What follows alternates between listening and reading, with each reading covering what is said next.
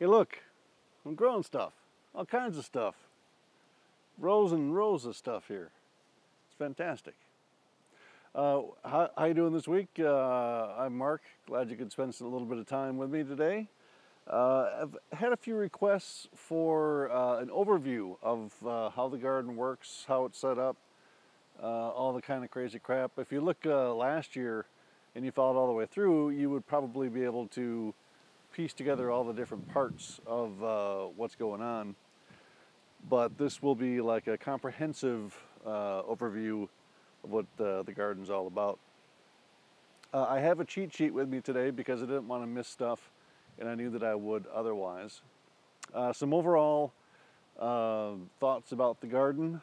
As you can see, basically going to concentrate just on the hydroponic part of the garden, mind you. But we have 3 rows. Each row is 16 feet. There are each row 2 different sides, 6 buckets for tomatoes, 6 buckets per side. They alternate back and forth. Peppers, however, 8 peppers per side. So total we have 48 and 2 plants per site all the way around for peppers and tomatoes. And so we have 48 tomato plants, 32 pepper plants of various varieties of both. So 80 plants altogether in the hydroponic structure. And one of the nice things about this setup is if I want to change this row to tomatoes and do all tomatoes, all I have to do is buy a couple of chunks of 10-foot PVC for like, I don't know, 10 bucks. Different hole spacing, and you know, I'm ready to go just like that. And here's kind of the flow of how the garden works. We get water from the pump house over to the garden, and my water just by itself has a ppm of 250, so which is kind of dirty, I guess, maybe, I'm not sure. But in order to not have to figure in that 250 for all my settings and strengths down the road, I've set up a water filter. It's, I think it's called a small boy. Fairly inexpensive little water filter.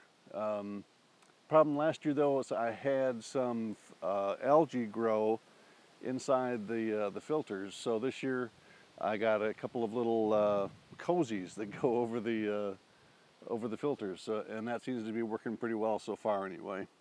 So after the water is filtered, it gets sent to the 2 55-gallon drums. They are hooked together at the base through this with on-off switches for each barrel. I just let them fill evenly, the 2 barrels. And I don't know if you can tell, but the fact that they are in the shade and all the water reservoir and the nutrient reservoir, the water barrels are in the shade, that is no accident. That's actually when I decided that I probably could do this outdoor hydroponics thing once I realized I could put the water supply in the shade and it would stay a lot cooler that way. So the 2 barrels connect, and each one I can turn off individually, and then that goes into the reservoir through a float valve.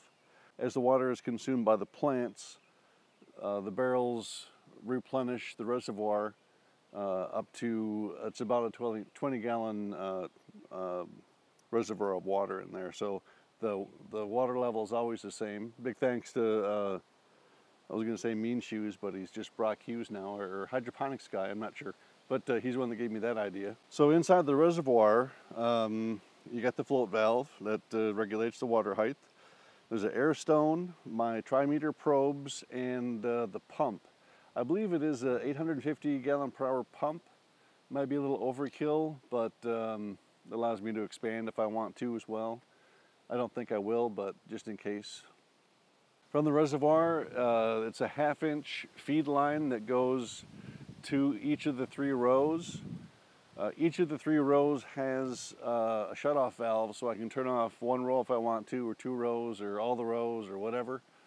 That runs into a 2 gallon per hour regulator, the little flag regulator, flag emitters, and that goes to a 1/4 inch feed line, and each line has a drip stake that sends the water down into the Dutch bucket itself. Now I'm using the official Beto bucket, Dutch buckets. I had not seen Brock Hughes's videos or MHP Gardener where they explain how to make your own Beto buckets or Dutch buckets. So I ended up with this route. I kind of like it. It's nice. They're built to fit right over the 1.5 inch PVC for the return. It's kind of nice. For the buckets that have the small regular perlite, I am using paint strainers to prevent clogging of the return lines and into my pump. And styrofoam covers. These little styrofoam covers fit real nice on the Beto buckets. They're made for them actually. And that prevents a lot of the rain from getting in as far as the being outdoors without a greenhouse to cover it up. And then the water, the nutrient solution return is the 1.5 inch PVC. Now normally you would have just a single PVC line as your return, and you would face the Beto buckets toward each other on each side.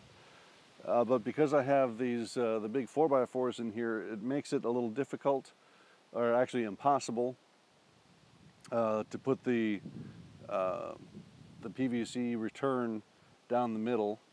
So I have each row, or each side of the row has its own PVC return. It all goes back to the reservoir where there's a removable downspout, and I use that. I can take it off when I go to change newts. Easier to get to the reservoir. And right next to the reservoir, I have my dry tote, I call it. I keep my electrical in there. There's the power strip. I have my trimeter guts in there. I also have the air pump and storage for various things. I keep the equipment I use for reservoir changes in there.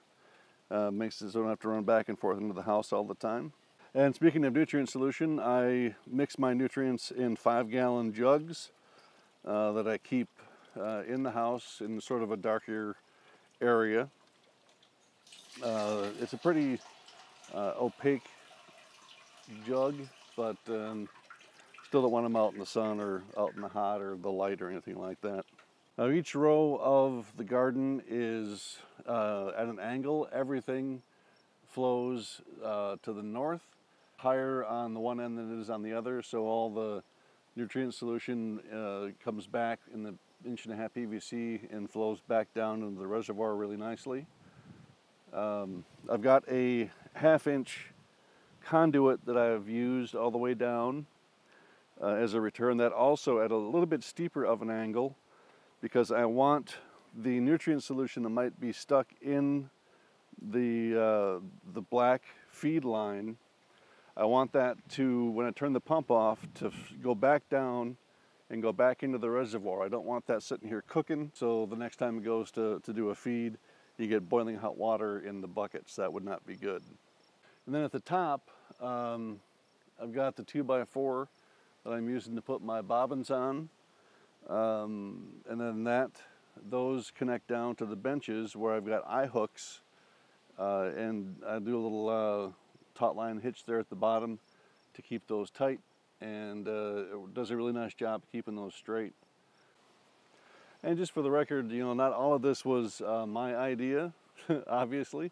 I've watched a lot of other people's videos and checked out how they've done it. MHP Gardener, Brock Hughes, the hydroponics, no, what is it called? How to Hydroponics. He was one of the first ones I watched. Definitely helps to watch a lot of other people's videos and get some great ideas. Yeah. So that's kind of the overview of what I got going on. It worked out really well last year. There were some small issues that I hope I can fix this year, or have fixed this year. So anyway, enough of me babbling on about the system. That's what we got going. Oh, quick look, I do have some raised beds back there that are dirt, you know, what can I say? Thought I'd give it a shot. And I'll do a separate video on that some other time. So until next time, see ya.